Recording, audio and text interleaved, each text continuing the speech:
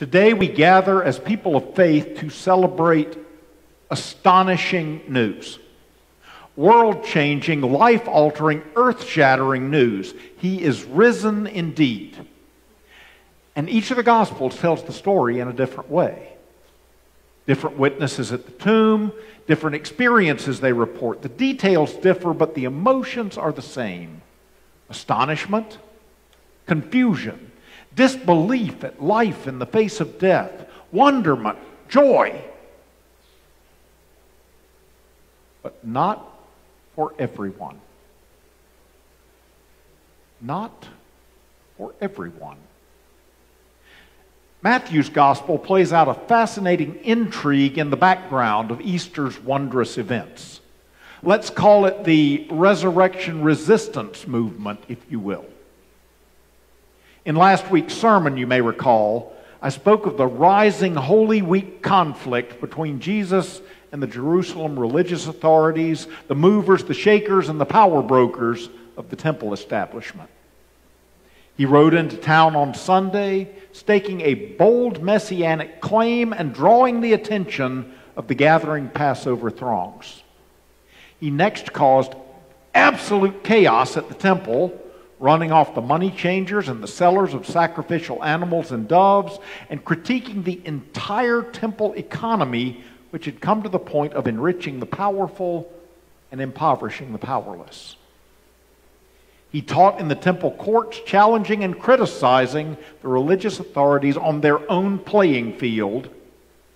And throughout Passover week, they looked for an opportunity to arrest Jesus and kill him because he was threatening both their power and their wealth. Thursday night, they arrested him. Friday morning, they tried him in the religious high council, and since the religious law did not give them grounds for the death penalty, they dragged Jesus before Pilate, the Roman governor, and demanded his crucifixion. And Pilate, exasperated and perplexed, washed his hands of it all, and by Friday afternoon, Jesus was crucified, his body placed in a borrowed tomb. But then, on Saturday, the Sabbath day and the day of Passover itself, the same authorities are back before Pilate once more. He thought he had washed his hands of it all. Now these same old, frightened, power-hungry men want to set a guard on the tomb of a dead man. They want to be certain that Jesus is not merely dead, but really most sincerely dead. Now this is important. So let's open our eyes and perk up our ears. What the religious authorities are seeking here is control of the narrative. Jesus said he would rise, whatever he meant by that, and that would ruin it all. Remember, Jesus was a powerful critic not of Judaism itself, nor of the practitioners of the Jewish faith. Recall, Jesus himself was a faithful, observant Jew. But he was a harsh critic of the religious powers that be, the temple authorities, the scribes, the Pharisees. And he had called them out for the way in which they had allied faith in God with the all too earthly trappings of power and wealth and empire, pursuing self-interest over God's interest.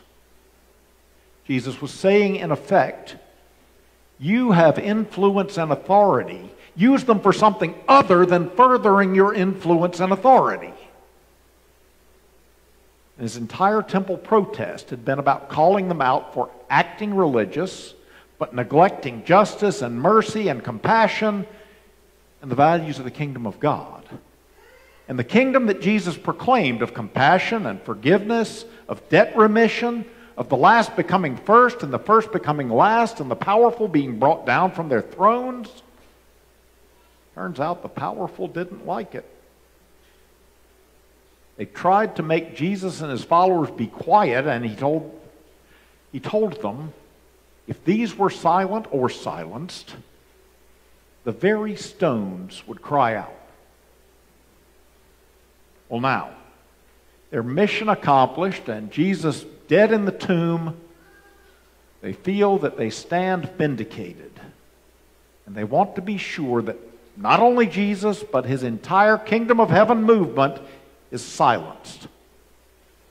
Protect the body, guard the tomb, control the narrative. He was wrong, now he's gone, move along, nothing to see.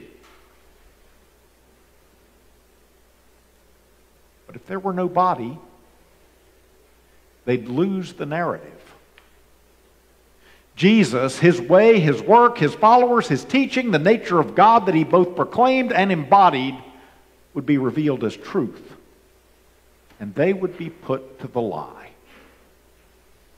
He said he would rise on the third day. His opponents must see to it that not even the appearance of that is possible.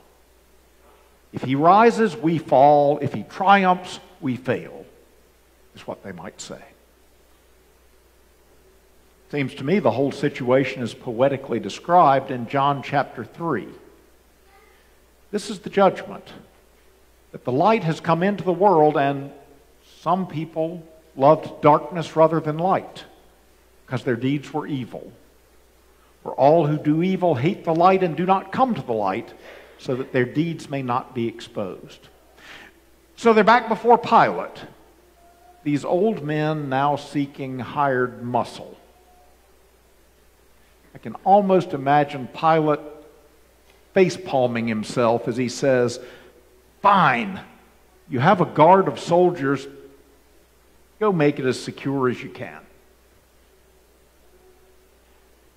What a curious choice of words. Go and make it as secure as you can. And that sets the scene for a miracle. And here's the amazing part, the unbelievable part, the inexplicable part.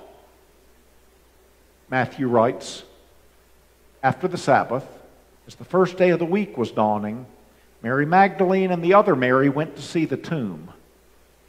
And suddenly there was a great earthquake. This is earth-shattering. This is going to shake everything up. And an angel of the Lord descending from heaven came and rolled back the stone and sat on it. I love that little detail. Just sat on it like, what you going to do now, resurrection resistance movement? There's no stopping the sunrise. For fear of him, the guards, who in fairness had been making it as secure as they could, shook and became like dead men. And disregarding them altogether, the angel said to the women, "Do not be afraid. I know you are looking for Jesus who was crucified. He's not here. He has been raised as he said. Come and see where the body was, but is no more." Now, what does this mean exactly? It means there's a new narrative, an Easter narrative, a resurrection narrative. Power doesn't get to call the shots. Violence doesn't get to call the shots. Empire doesn't get to call the shots. Even death itself doesn't get to call the shots. Compassion and grace and forgiveness and mercy and love and life call the shots. And the cross, which only recently seemed to be the ultimate symbol of failure and despair and loss, is rendered powerless, and its message is transformed entirely. In the words of the Apostle Paul, death is swallowed up in victory. And if we need not fear even death, then what earthly power holds any fear or any ultimate authority? The angel says to the women, "Tell the disciples he is going ahead of you to Galilee. There you will see him." And then, wonder of wonders, they encounter Jesus himself, who says, and I love this detail too, "Greetings. How you doing?"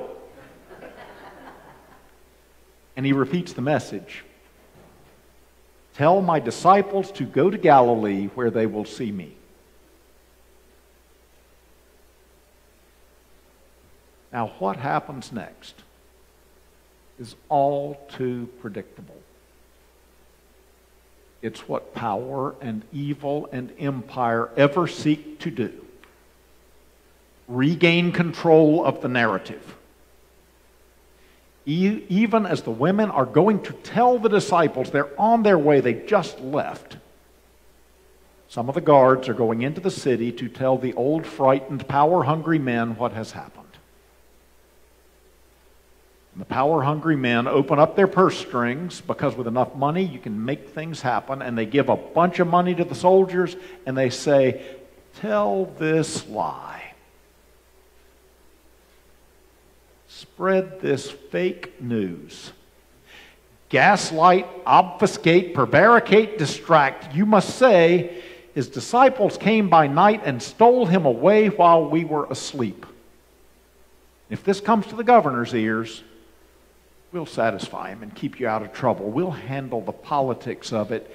You just spread the lie." It's not even a very good lie. John Wesley, in a commentary, says, "Is it possible that any man of sense should digest this poor, shallow inconsistency? If you were awake, why did you let the disciples steal him? If you were asleep, how do you know that they did?" But a lie doesn't have to be good. Just tell it with conviction and spread it with energy, and people will believe it. They'll believe that the election was rigged. They'll believe that the war in Ukraine is a peacekeeping mission. All you need is a big enough megaphone and a cynical group of people willing to peddle fake news and falsehoods to a credulous public. The resurrection never happened. The body was stolen. So what do we have now? We have a narrative. He is risen indeed, grace wins, death has no sting, hope springs eternal, love conquers all. And we have the resurrection resistant movement's counter-narrative. Empire wins, money wins, power wins, death wins, everyone for themselves, move along from the empty tomb, there's nothing to see. The devil is ever a peddler of lies and a promiser of power. What does the risen Christ do? He calls together the 11 remaining disciples, such a small group in the face of such a big lie, and he says, "Be my witnesses." There is an energetic and cynical counter-narrative being spread that power and wealth and death and empire hold sway in the world.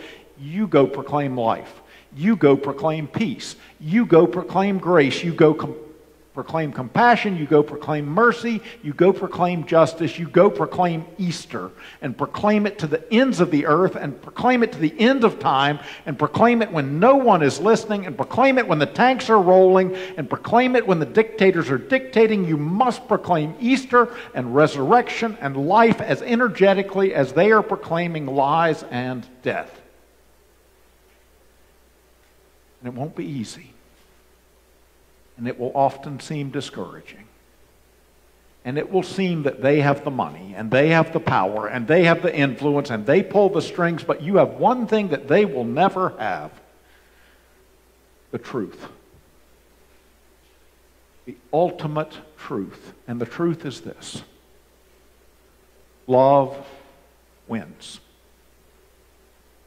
You cannot stop the sunrise, not with a guard of soldiers, not with a pack of lies. There's no denying the dawn, and the resurrection resistance movement is doomed to failure. He is risen indeed, and that changes everything forever. Amen.